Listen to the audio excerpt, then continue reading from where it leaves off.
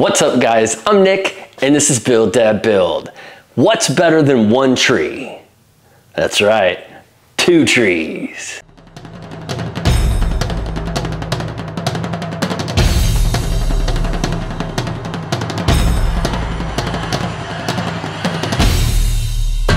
Today we're going to be assembling and reviewing the Two Trees 3D TTS 5.5 diode laser. So hold on to your hats, kids. It's another laser assembly video. Just to give you a little frame of reference, a company called Made the Best about like 8 months ago now sent me out a diode laser. At that point in time, I'd never used a laser in my life. Wasn't really on the radar, but I was curious like a teenager on prom night. And since then, I've assembled and reviewed, I would say 8 to 10 diode lasers, and I do have a CO2 upstairs. So I have done this a time or two. And now let's check out Two Trees' latest offering. Now this machine is definitely a budget-friendly unit coming in just under $300. I believe it's $299 on their website. So it's definitely affordable, but when you pay less money, you have to assemble more parts. So just keep that in mind. I watched the assembly video on this thing and it was bonkers, kids. It was bonkers.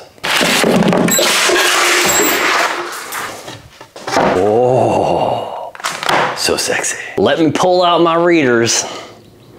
It's time for Nerd Facts. This is the model TTS. Its wavelength is 450 plus minus, whatever that means, 5 nanometers. What we just said that was? Necrometers, nanometers, whatever, NM. Focal length is 23 millimeters. Input voltage is 12 volts. Maximum luminous power is S5500 milliwatts. I think it's all the facts you guys really want to know, isn't it? I do really dig that this is magnetic. It just, that's a really good option to have. I think the Afuro was magnetic as well, but I just like that as an option on there. Oh yeah, and before I go any further, did I mention I'm giving one of these away? So stick around to the end of the video and I will let you know how you can enter to win the Two Trees 3D TTS 5.5 diode laser that I'm gonna assemble right now. We've got your pair of obligatory crappy green laser glasses. If you don't have any other protection, use these until you can buy better protection. Pick yourself up a pair of these. I will link these down in the bio. They're about 40 bucks. These are gonna protect your eyes way better than those things do. Much wider spectrum of laser, these filter out. If you have the green ones on, a lot of times you can still see the beam. With these, you cannot see the beam. If you can see the beam, that means that some of that's still penetrating the glasses. This is not Two Trees' fault. Everybody sends those crappy glasses. I don't know what that is. Does that look like anything to you? It looks like something to maybe hold your phone or something. Normally these things don't have wood on them. Well, it's not holding my phone, but my case is enormous. This looks like the motherboard and all the goodies. All the goodies are in there. Goodies, tools. More goodies, front and back. And I believe this is the laser mount with a belt. Grr. We're still in a budget place, so I will preface it with that, but so many lasers now are going to like a more modular design where the belts and everything are already inside the unit. Now, I will say this, the belts have been run through these two, it looks like, so that's a bonus, but it looks like we still got to string a belt up. It just adds for user error. I don't like it. And that is it.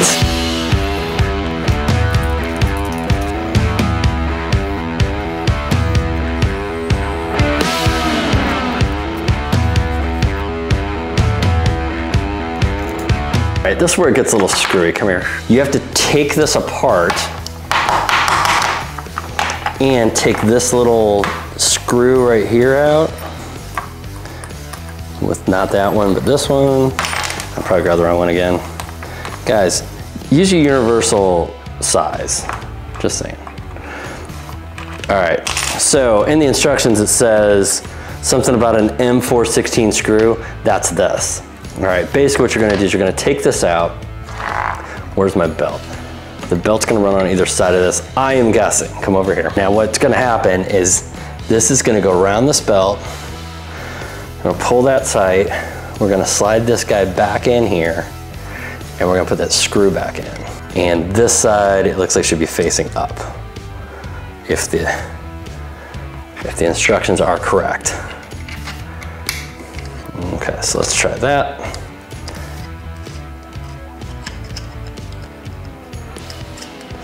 And we'll put this tensioner back on the back there. I'm just trying to figure out, like, I'm trying to work ahead because this is gonna go on there. Okay. All right, so this is the tensioner for that side. Okay, everything I told you on that end was right. I just had the belt flipped. So just kind of, this thing tends to fall over because it's top heavy right now. And so I just had it laying on its side, and I wasn't paying attention. It's gonna be easier if you don't have any tension on the belt. This is why I don't like dealing with belts. It's just too easy for somebody to mess up if they don't know what they're doing. And you know, I know what I'm doing, and I can very easily mess this up. Okay. All right, we're stuck on something. Oh, weird. Oh, we gotta go under. How do we go under it? I swear on the video they went over, but the housing on this thing goes all the way up. Or the spindle on this thing goes all the way up. This is gonna be fun, kids. Here, we're gonna give this way too much slack. And luckily I have tiny little girl hands. No offense, ladies, but I have tiny girl hands. Okay, now that we got around those teeth over there, we're gonna pull this, make sure the teeth align. We're gonna take this down here, and we're gonna flip that up, and we're gonna put this here. Make sure that we didn't get our belt stuck on something like we just did. All right, there we go. Okay, belt. Now, all right, so now this piece is gonna fit in there, kinda. Now we get that on there, slide this back in. Oh, this is all gonna have to happen at once, right? All right, there we go. Okay, now we're gonna push that in, push this guy in here. Hopefully, I can get this far enough back to grab.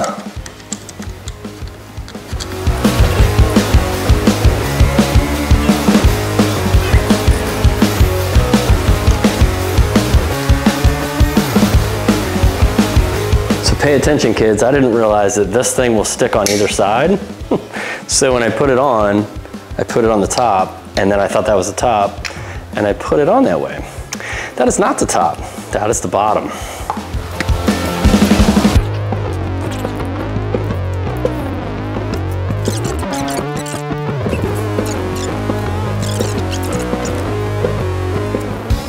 I'm not gonna go crazy with the zip ties yet because I like to make sure that everything is functional first, but we will do one of these just because I have a feeling this is just gonna be flopping around if we don't, so.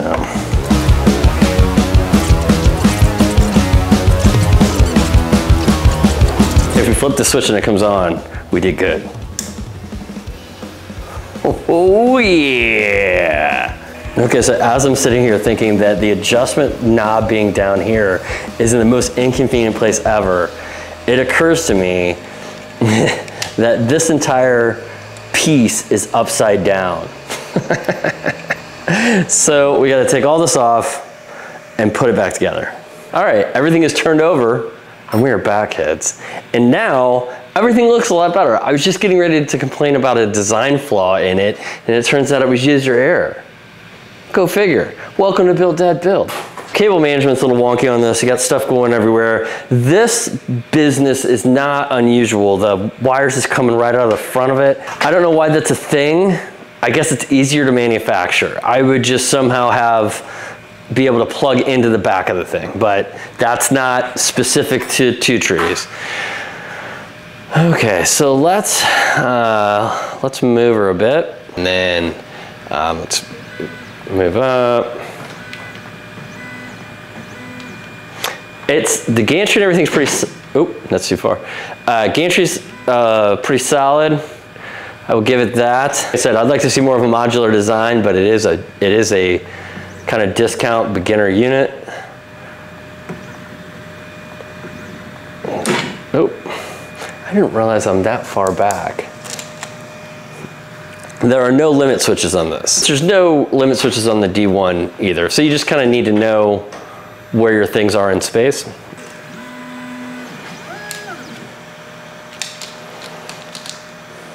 Okay, so you want to do this. Okay, that's the one thing. Let's go ahead and zip tie that one too. I thought I heard a belt making noise, but what it was this rubbing, and we don't want this to rub, so.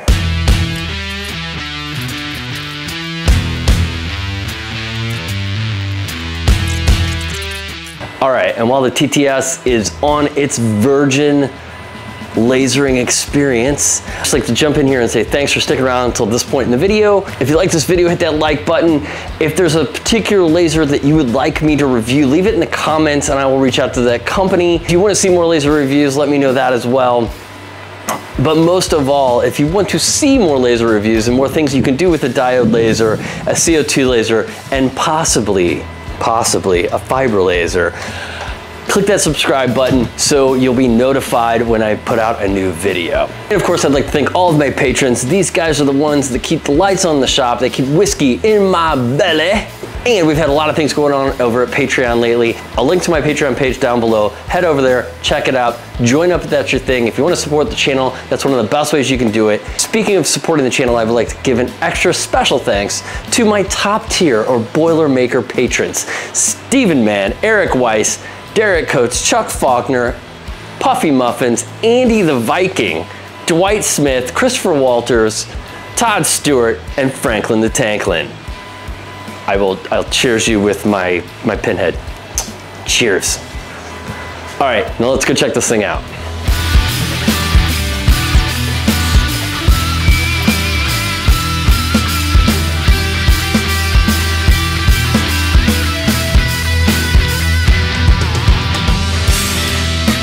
Okay, so now that we've had sufficient time to kick the tires on the old Two Trees here, I wanted to give you some more nerd facts. I apologize if I've said any of these before. Let's see, the model is TTS 55, I guess. I've been saying 5.5 because I thought that was the wattage of the laser output, but I think it is TTS 55. It's made out of, the material is aluminum metal. The control board is an LTS ESP 32-bit. Engraving size, so the bed is 300 millimeters by 300 millimeters, so it's a little smaller than your normal ones, but it does come, or it doesn't come, but you can buy an extension kit for it. You can get a USA, a EU, UK, and an Australian plug set for it. The accuracy is 0.08 millimeters. The top engraving speed is 10,000 millimeters per minute. You can access this via USB, app, or Wi-Fi. And it supports laser Gerbil and light burn. Now let's check out some resluts. Okay, so I used Louisiana Hobby Guy's new universal test burn card or whatever he's calling it, I'm not sure. Version 8. I will link to that video down below. You can go check it out. And I gotta apologize to Rich because this laser, the module sits so close and the shield around it is pretty dark. It's hard to see the beam. I walked out, I thought it was finished cutting, and I went to pick it up and I messed up the cut at the last possible second. This card should actually have been cut out, but if you look, like, it went off the rails right there because I'm an idiot and thought the thing was done. It's also pretty quiet. I didn't realize the fan on it is not nearly as loud as some of the other ones. First, check out these fonts. So he goes up to 5 millimeters or down to 5 millimeters, I guess, but look at, you can read the 1 millimeter there if I can focus on it. But those all look great. This is the power scale for this, so this is what everything's cutting at. He has this great engraving test, which gives you an idea all the way around. And then you can also see how this thing will cut some different hinges. You guys saw the engrave and the cut of the cardboard. That turned out really well. It doesn't want to focus because it sees my face. Oh, there we go. Did a little bit of leather, and that guy looks pretty decent as well, as expected. So it definitely will cut and engrave on leather, and it does. And look at how dark that is. That looks good. And this is 3mm walnut. So we got that dark engrave. I think I went a little heavy on the engrave. If you look at it real close, like the details, I think it's a little muddled by the heat of the laser, but it did cut through it as well. So noise, noise, noise. It will definitely engrave on acrylic. So there's that. It did have a little bit of a rough time cutting. So I did do 2 passes around here, and it didn't cut all the way through. What I wound up finding out is that 5 passes at 100% power, 250 millimeters per minute will cut through. So if you want to work with acrylic, you can definitely do it with this laser.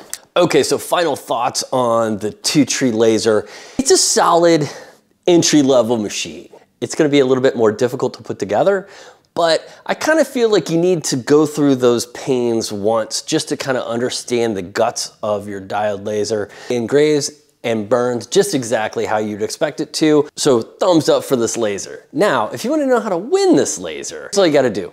Follow the link in the description to my webpage, fill out the form, hit submit. So I apologize for not being able to give you specific dates, but I'm not sure when this video is going to come out yet. The day this video comes out, we're going to run that contest for 2 weeks. And at the end of those 2 weeks, I'll do a quick live stream where I'll announce the winner. All right, guys, so good luck to all of you. And until next time, thanks for playing. And now I got to get to work. What's up, guys? I'm Nick, and this is Build Dad Build. Insert laser quote here. I'm out of them. What's up, guys? I'm Nick, and this is Build Dad Build. What's better than 1 tree? That's right, 2 trees. Unless you're One Tree Hill. That's a pretty dope show. Somebody stepped on a duck.